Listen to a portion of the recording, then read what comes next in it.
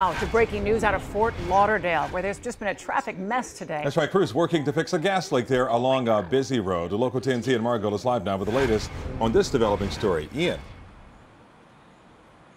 Calvin, Lori, the good news is that leak has been capped and stopped, but you can see here behind me there is still a lot of work going on because really they dug straight into this sidewalk. There's a big gaping hole just beyond that truck, but what you can see there behind that truck, the road is back open. Very good news for the businesses here who tell me they have lost thousands of dollars today.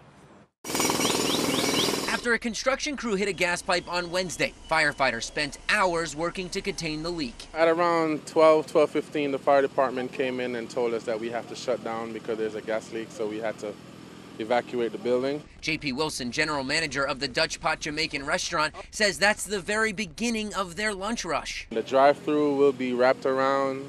Inside would be full. I had to send home all my staff because there's nothing to do. So we're losing a lot of money today because of this. It took crews nearly 5 hours to finish their work.